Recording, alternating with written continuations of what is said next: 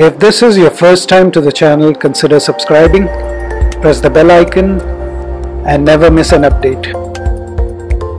Okay folks, so today I have some plans.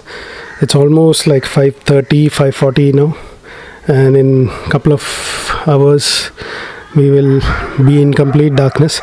But the positive is there is good amount of ambient light now, plus there is a big street light there, and also full garage is very well lit.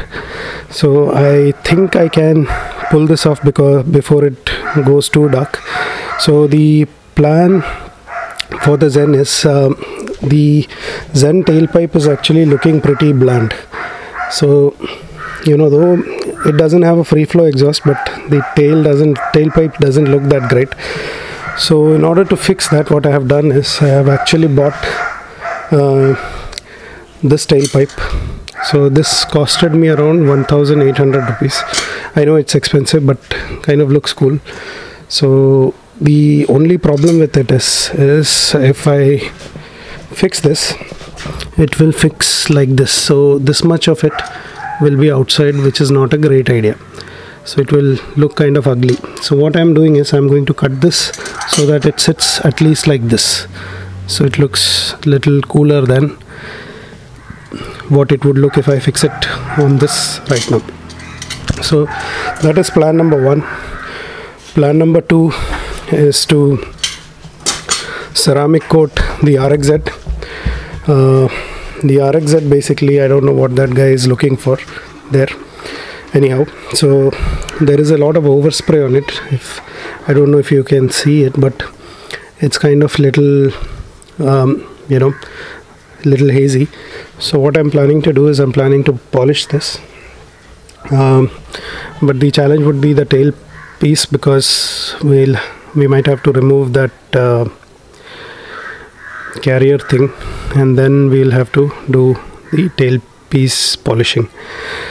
So after that, after it is polished, we will apply ceramic coat. This is the ceramic coat which is here, and then what we do every Sunday is something that I'm going to attempt, which is washing this guy. This guy will obviously be washed, then washing that guy, and then the RX100. So that is my plan today. I hope I'm able to do justice. However, there is another thing that I wanted to show you. So there is a bunch of RXZ panels which are lying here. So this tank, I'm going to paint it in the 5-speed red, maroonish red color. So that is going to be done soon. But before that, I have to attempt some repairs. So these panels I actually got free. Like this tailpiece, I mean the engine panel has a small piece broken off. So that we will have to cut from some panel that I have and then fix this, which is not very difficult. Then there is this panel. This doesn't have a lot of issues. It's like okay panel. It has all the mounting sections fine, but there is a small cinch mark here, so I'll have to probably sand it, remove the sticker completely, sand it in such a way that this looks good. So let me jump there. Sorry about the mess, because I was trying to do something. So this panel is the right side panel, but as you can see, this is broken. So, and this is another panel that I have that also has this piece missing, so we'll have to do something about this, get a little creative here. But this is missing the piece here also, and there is a small crack here. So what I'm thinking is this section of this panel is good, so I'm thinking of cutting this and grafting it onto this. So it's easier said than done, but there is a plan that I have. So what I'm going to do is I'm going to cut it from here. Same thing I'm going to cut from here. So once I cut it, then I will stitch it using soldering iron, and then we'll put some cloth like a muslin cloth here, and then on top of it we will apply araldite so that it is properly plastic welded. We'll do a similar exercise on this side also, but not to an extent that it shows outside, and then we will sand the whole thing and it will look as good as new. So that is the plan about this, but I don't think that is going to happen in this video. So this video, before the sun goes down, I have to fix the Zen. So let's start with the Zen. I'll put you guys on a tripod. First I have to locate where the tripod is. So yeah, let's do it, and I hope you guys enjoy the show.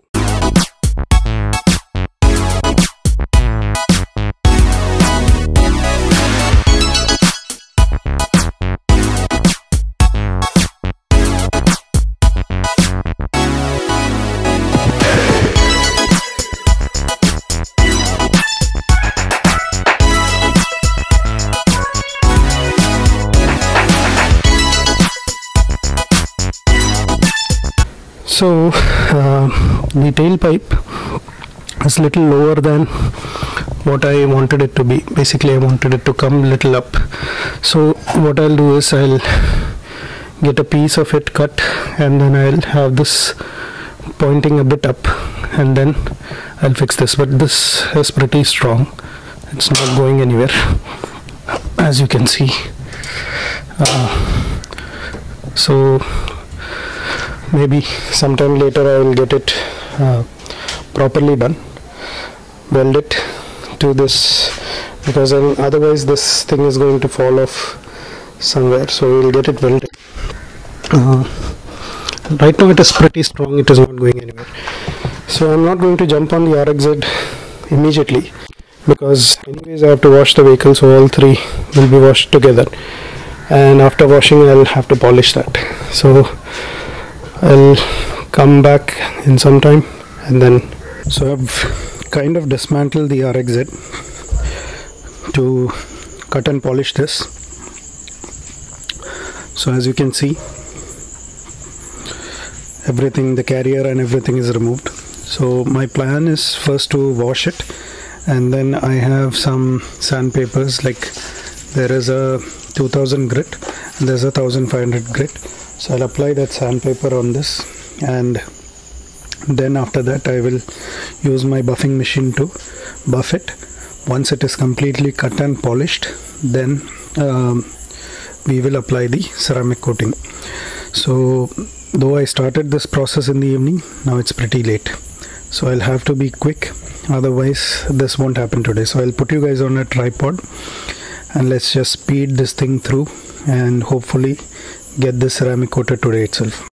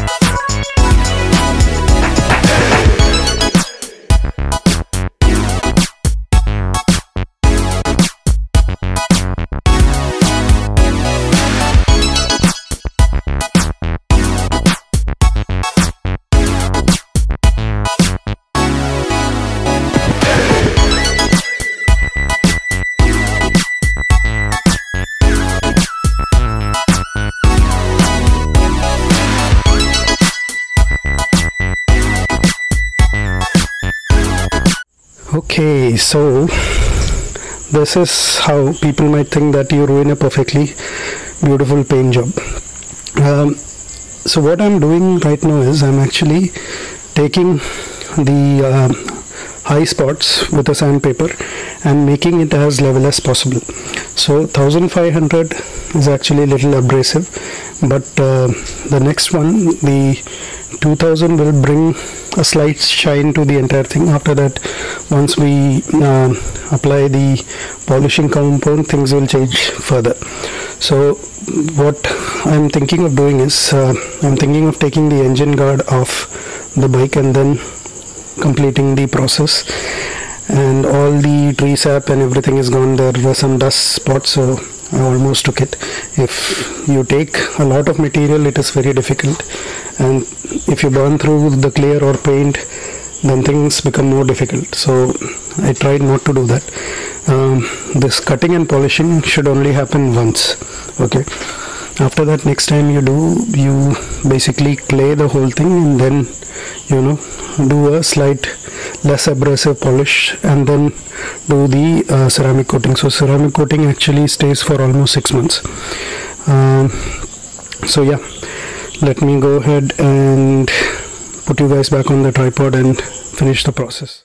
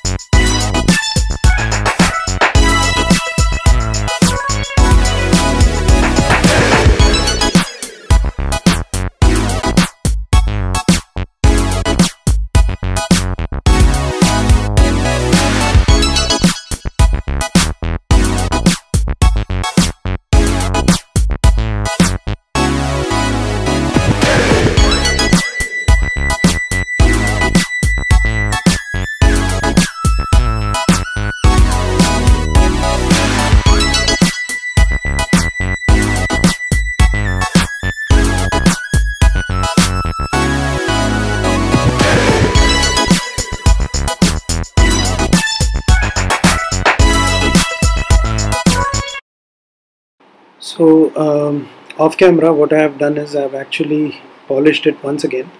So I'll show you guys what I used to polish it. This has come out really well. As you can see, almost everything is shiny, but make sure that you wash the bike after you polish, because there is a lot of residue that happens, and overall the bike started looking nice. It's gleaming. After I wipe it with isopropyl alcohol, then I'm going to apply the ceramic coat. So I hope you understood the procedure. If not, please comment and we can clear any doubts if you guys have. So isopropyl alcohol, that is what I use to clean the entire bike, and I put the visor back because it would be easy to manage it with it on. But the belly pan or the engine guard is something that we can handle without installing on the bike, so that would be easy. So now it is as simple as just applying the ceramic coat and just wiping it off. So what I will do is I have a green microfiber towel, so I will apply the ceramic using the applicator pad that came with the ceramic, and then I will wipe it off with the microfiber towel.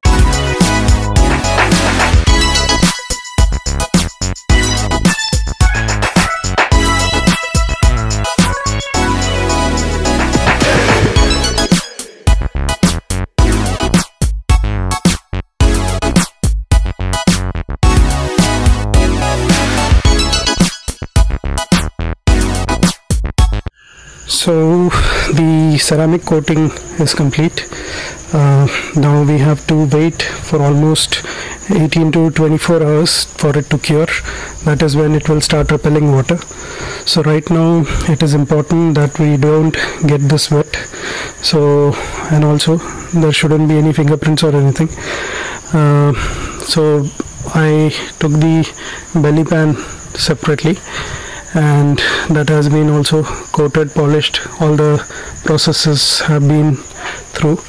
So as everything is off, maybe tomorrow I'll change the cat silencer as well, because I'm not very happy with the kind of performance I'm getting on this one.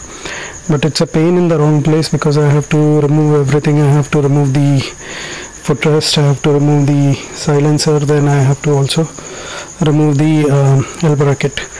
So yeah, let's see. So we'll show the results of the ceramic coating tomorrow in the morning once it gets cured. So we'll catch up then. So as you can see, the RXZ is all dry and shiny. So that was a successful job. Now I'll pour some water on it and demonstrate how well this wades water. So let me get some water first.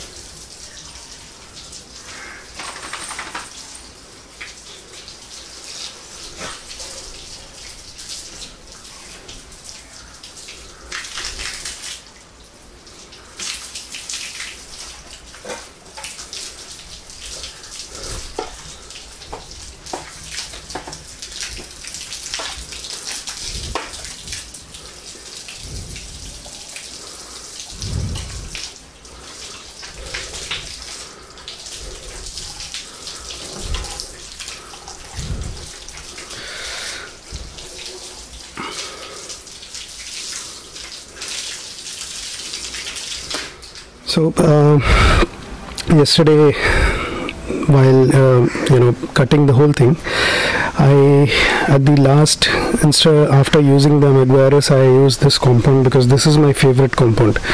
I was not able to find it before I was using the Maguires, so I would sincerely advise you guys to buy this instead of Maguires. You need not use an electric buffer machine. You can use your hand. If you have an old t-shirt or an old banyan, use that and completely wipe it once you apply it. So it is pretty easy, and after that you just wipe it with some cotton waste, and then this will give you similar results. And the chances of the paint burning off while using a buffing machine is much higher, so it is always better to do it with hand, but it takes a bit more time. So for the video I had to use the buffing machine. So the ceramic coat is available on Amazon. I'll post a link below.